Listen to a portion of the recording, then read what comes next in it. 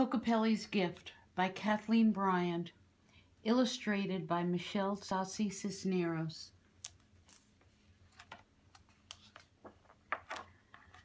Kokopelli, the flute player, has been called a god, a priest, a wandering trader, a trickster, and has been connected with rain, growth, music, hunting, and magic.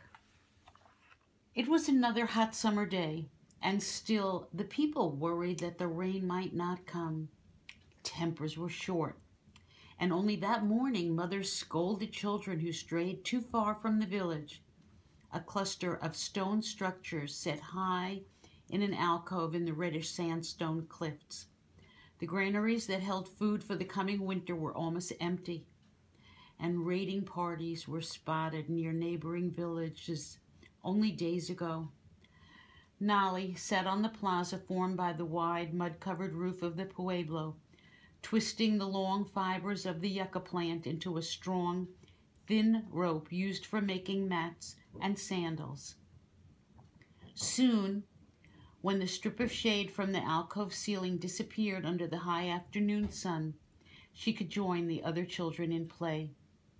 The liquid notes of a canyon wren echoed off the cliff walls above her. "Hello, little bird," she said softly. He visited nearly every morning and seemed to listen when she spoke to him.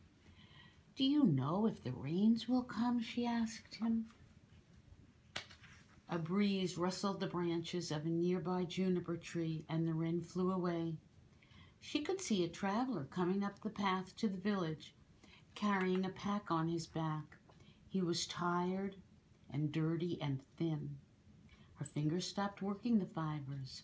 She crept closer to the edge of the plaza and listened. The stranger asked the women grinding corn if he could speak to the village elders. A young boy ran to the room where the elders gathered every morning.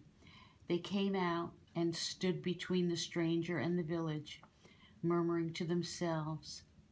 How had he walked past the young warriors who guarded the village granaries? This is Kokopelli. And here he is again. "My name is Kokopelli," he told them. They looked him up and down. He was dressed in a simple cotton garment, a tattered feather headdress, and a pair of woven yucca sandals nearly worn through to the soles of his feet. Slung over his back was a sack made of animal skins. "This stranger is a beggar," said one old man. "A crazy man," said another. "What if he's a thief, come to steal our grain?" asked a third. The elders consulted together quietly, shaking their heads and pointing at the stranger. It was the custom to welcome travelers and share food, but these were hard times. At last, one elder stepped forward. "You may rest over there in the shade of the cliffs for a while, then be on your way." The traveler left them and walked past the village spring, seeping from a crack in the side of the cliffs. Here, clusters of ferns grew bright green against the red sandstone. The water dripped so slowly that only a small, muddy puddle formed. Below the spring, a large pot caught most of the drips. Each drip was precious. He sat in the shade of a juniper tree to rest. A canyon wren landed in the branches nearby and began to sing. He said a few words to the bird, then reached into his pack and took out his flute and started to play a song like the birds. The sweet, clear notes climbed to the sky. Nolly heard the song that was like her friend the wren's, yet different. It was as though the stranger could speak to her wren in bird language. She set the yucca fibers aside, then climbed down the ladder through the roof and dashed out the door, following the sound until she came to a tree where the Raggedy Man sat. She wasn't alone. The other children had followed the sound too, and they formed a circle around the stranger. They stood and listened while he played on, marveling at how he could make his flute sound like a bird, or like the wind, or even like the water when it used to run from the spring and tumble over the rocks to the pool below. Happy sounds. Soon the mothers wondered where their children were. They saw their footprints leading from the village to the cliffs and followed. They too heard the flute and stopped to listen. The circle around the juniper tree grew larger and larger as more women and children arrived. The stranger ended his next song on a high note that sounded like a hawk's cry.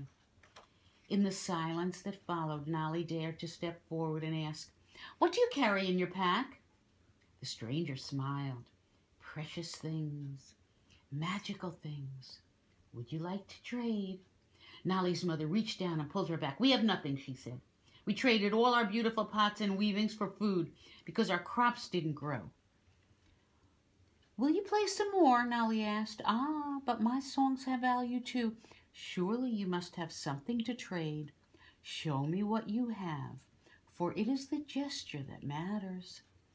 Nolly thought that someone who spoke to birds might like the same things she did. She reached into a small pouch tied around her waist. "Here."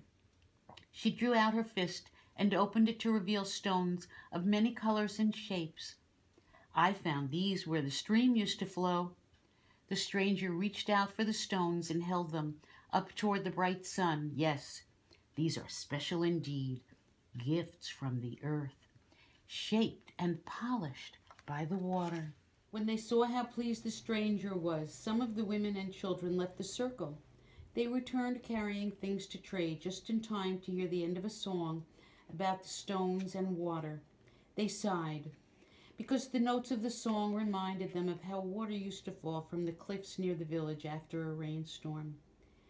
"And what do you bring?" the stranger asked a tall young boy, Nolly's brother Pokwe. Pokwe held out an arrow, its point shaped from glinting obsidian and its tail fletched with spotted feathers. "I'd like to hear another song," he said, "a prayer to make the game animals return to our canyon." "Indeed, and your arrow will help carry the message to Sunfather." As he played, others came forward with their gifts in exchange for songs: a small blackened cooking pot, an orange and black feather, an assortment of bones. The stranger examined the gifts, telling them something about each one. A pot is shaped from Mother Earth and filled with the breath of spirit, the power to make things live and grow. A feather carries our prayers to the gods. Finally, one woman placed on the ground in front of the stranger a small handful of seeds. He stared at the seeds for a long time. "This is a very special gift, for I know these seeds are a gift of the future. They are the hope you have to make things grow and your faith that the rain will fall again. They are food. They are life. You have made a great sacrifice." He reached for his pack, and all the women and children who watched drew in their breath, making a sound like the wind in the trees. He opened the pack and took out a small covered pot. When he lifted the lid, they leaned closer to see. Inside the pot were hundreds of seeds of all different colors, like a rainbow. "When people forget how to ask for rain, the seeds will wait until they remember again," he told them, adding the woman's gift of seeds to the ones he already had. "These seeds are from many places, lands farther away than your dreams. As long as they travel with me, they will live forever. Now, would you like to see what else is in my pack?" "Yes," they cried. He lifted the pack by the bottom and shook it. Out dropped a small brown toad and a large insect, a locust with wiggling antennae. They stared in disbelief. Was the stranger crazy, as the elders claimed? "I thank you for all the things you have given me in exchange. Now, I will play a song of the rain." He lifted the flute to his lips, and the notes sighed like the breeze. The women and children could almost hear the clouds gathering on the wind. "Sing," he told them. They stared. He blew into the flute again, and this time the locust joined in.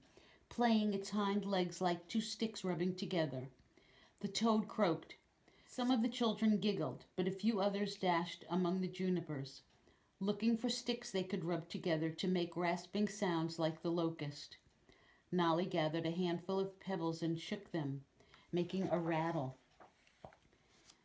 The stranger's flute soared above it all, like the wind, gathering strength. When those who weren't playing sticks realized the wind was blowing harder, twisting the branches of the juniper, they too searched the canyon bottom for stones and sticks to add their sounds to the music.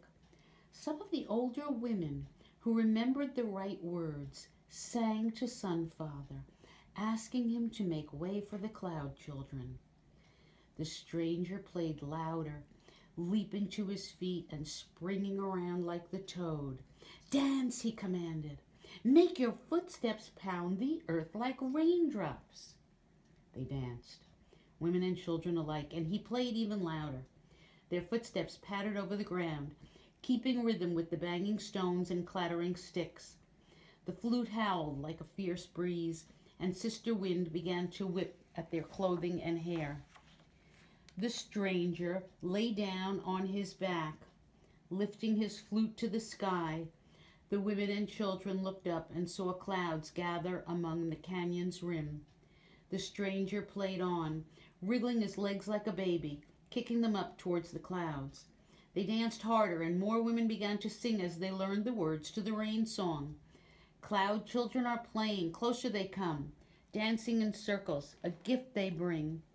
Soon the men in the village began to wonder where the women and children were. They could hear voices and music carrying to them on the wind.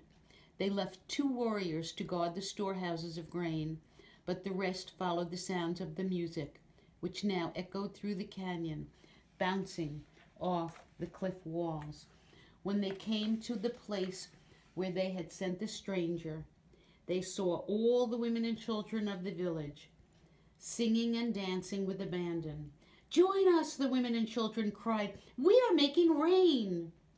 The men began to dance awkwardly at first. Then they too got the spirit of the music.